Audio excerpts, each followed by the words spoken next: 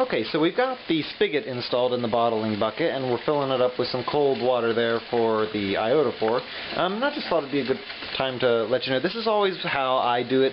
I start filling it with the spigot side here, hanging over into the sink, just in case I didn't tighten it enough and I get any leaks. You don't have to worry about it spilling out on your countertops or onto your floor or anything like that. Just kind of a safeguard, little tip, thought I'd share with you guys. So once it reaches about the 4-gallon mark, that's where I go ahead and put in the iodophor, just so that way it, has a chance to mix it up just by the water coming in. So here we go. And in it goes. Also makes it nice and easy to rinse that off. Iodophor does stain like crazy, so you want to make sure to get it off the side of your walls in its concentrated form, just so that way it doesn't stain them. Not that it would stain, it's not bad, obviously, it's super sanitized, but it looks bad, I think. So. But that's just me, I'm kind of finicky about that.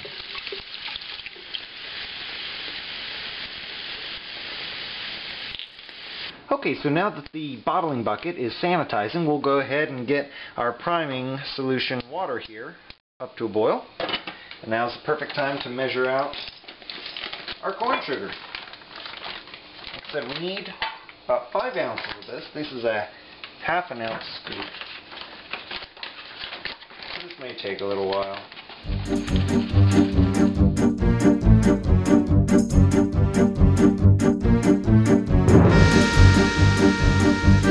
5 ounces.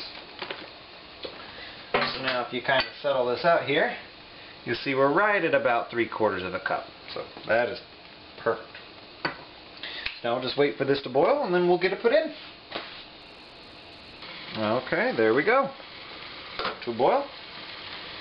So now we'll just pour this in, mix it in, and then we'll continue letting it boil so it gets sanitized. Sterilized, actually, I do believe.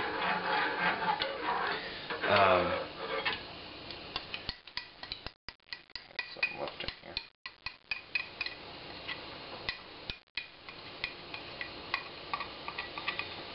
The moral of the the moral of the story with this one is that you don't want too much sugar in. You don't want to over-prime your bottles, because that's what leads to bottles blowing up and making messes, so that's good.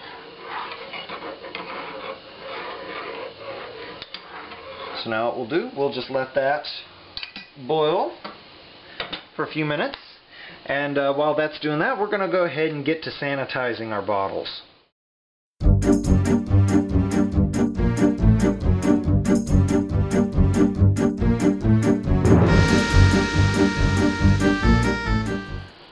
Okay, so that's been boiling for about 5 minutes now or so. So now we'll just turn that off.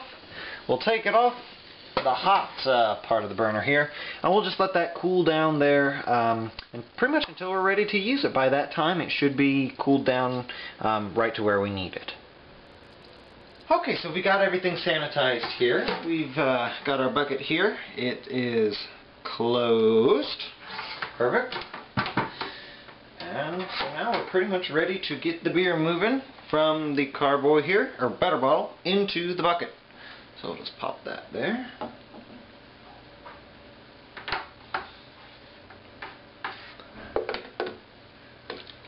Put that in. Give it a couple pumps.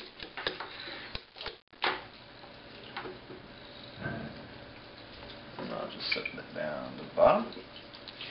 Perfect. So there we go.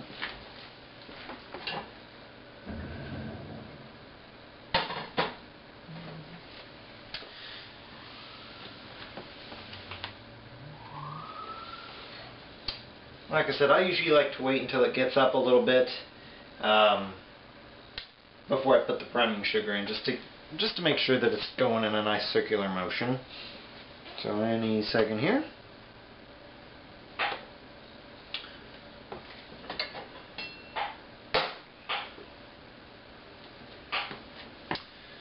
Okay, so in it goes.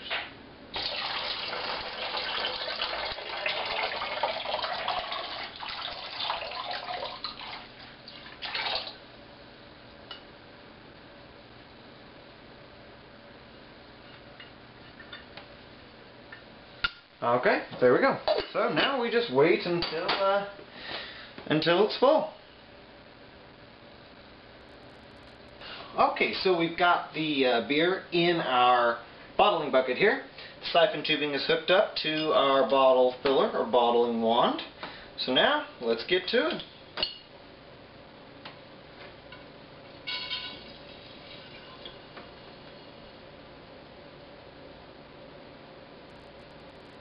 Okay, so now that the beer is in the bottles, it is time to get the caps on.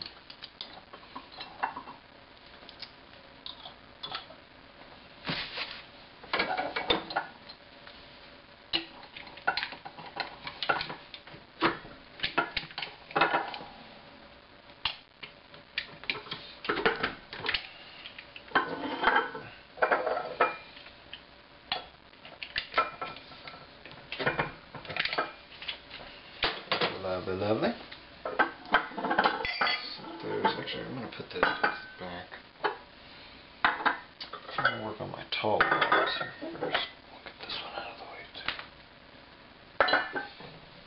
I have a couple different sizes of bottles here. I didn't think about it, but I'm going to go ahead and try to bottle them all kind of in the same height, so that way I'm not going from high to low and then trying not to hit smaller bottles and all that. Don't want to spill this.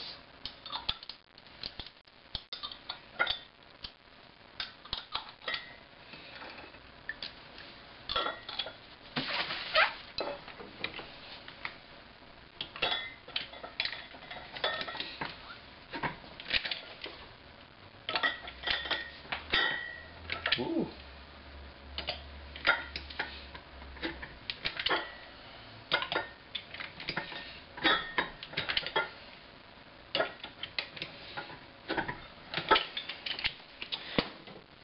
Not too bad, not too bad.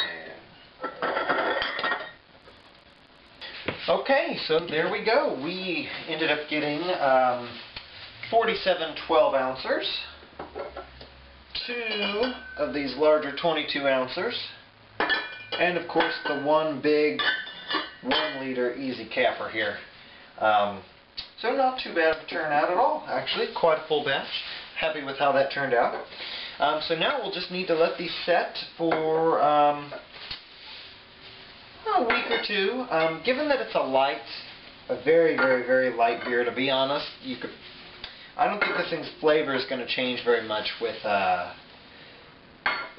age. So what I'm thinking I'm going to do is probably in about a week crack one open just to see how its carbonation is going, and if it's good, well, we're going to be throwing back a couple of these.